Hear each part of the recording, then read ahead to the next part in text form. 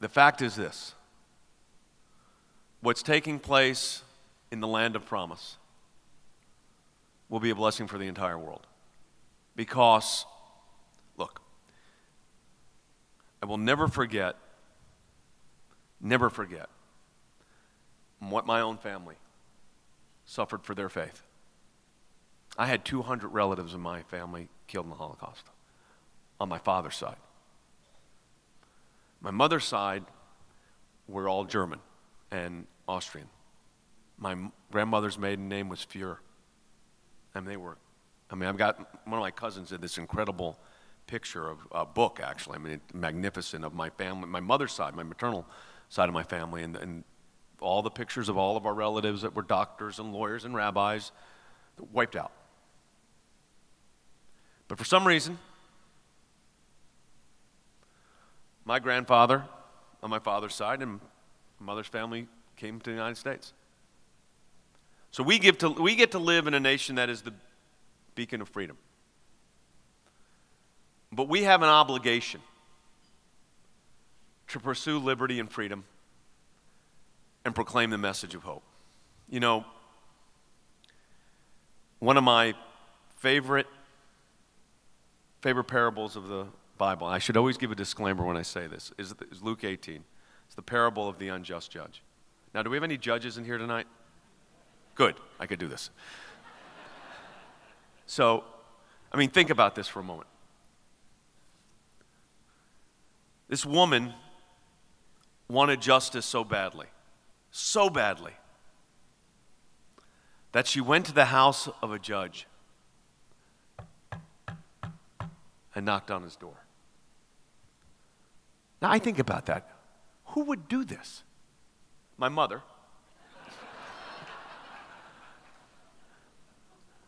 But, I don't go to judges' houses and knock for justice. But there was something about that pursuit of justice that made it inevitable, right? We know the story of this. And I want to walk you through this because it goes directly to what I want to ask you to do tonight. And that is support this timely and important work, not for the past 15 years of success or the past 5 years, but for the next 25 years. So we have to be like that woman. She wanted justice so badly that she went to the house of the judge and knocked on that door. That judge didn't fear God and didn't fear man. And that woman kept knocking. That judge, he didn't fear God. He didn't fear man. He didn't fear this woman. She kept knocking. Didn't fear God. Didn't fear man. She kept knocking. Didn't fear God. Didn't fear man. But this woman was driving her nuts. Was driving him crazy. I had that part. But what did Jesus say? He opened the door, and what did she get? She got justice. Because she was persistent. Because she wouldn't stop knocking. Now I'm going to ask Chuck to come on up here. Because we're going to ask you to do something. If you've told, I'm kind of an unorthodox guy. So I'm going to do something I suspect you have not done before. Because I am going to pray, and on this nice tables that you're sitting at, I'm going to ask you to do something unorthodox. I want you to knock. And I want you to knock because I want us to be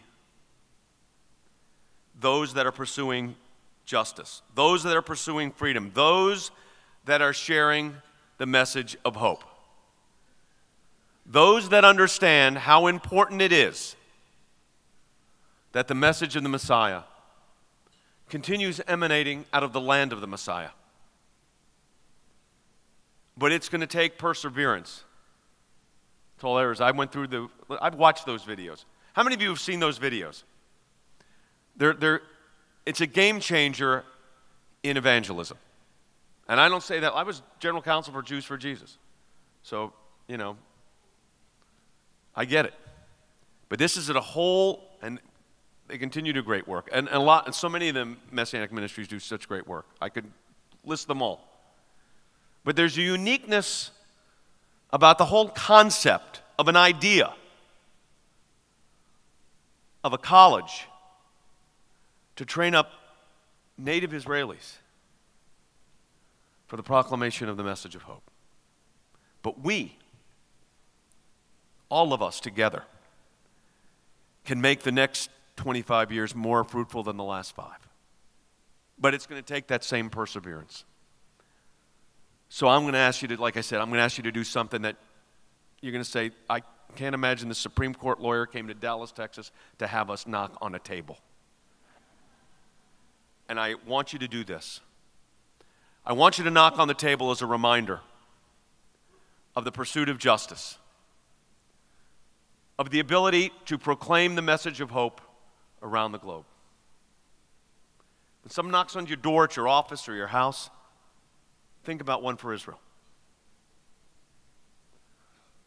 Now, Chuck's going to come up in a moment and give you some facts and tell you how you can support this work, but I'm going to tell you something. It's vital.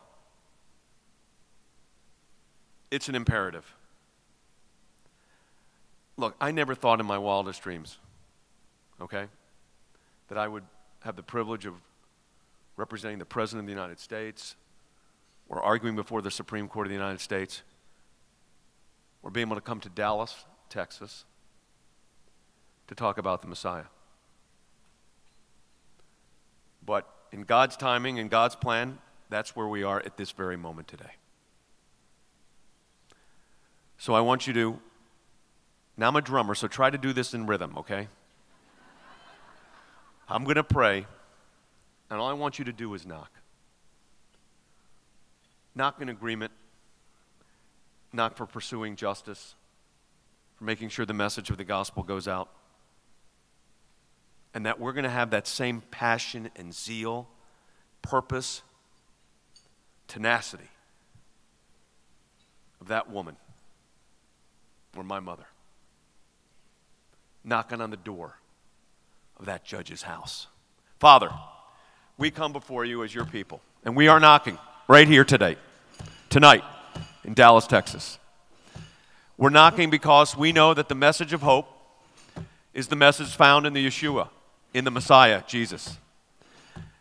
And Father, we come before you with that same zeal, passion, persuasion, desire to see this message of hope shared. And just like that woman, we know that you will do so much more than we could ever ask for. In the name of the King of Kings and the Lord of Lords, Yeshua, Jesus, the Messiah. Amen and amen. Thank you so much for having me. Thank you for taking the stand you're going to take tonight. Stand with this ministry. It is vital, not just for Israel, but for the entire world. Thank you so much for having me. Have a great night.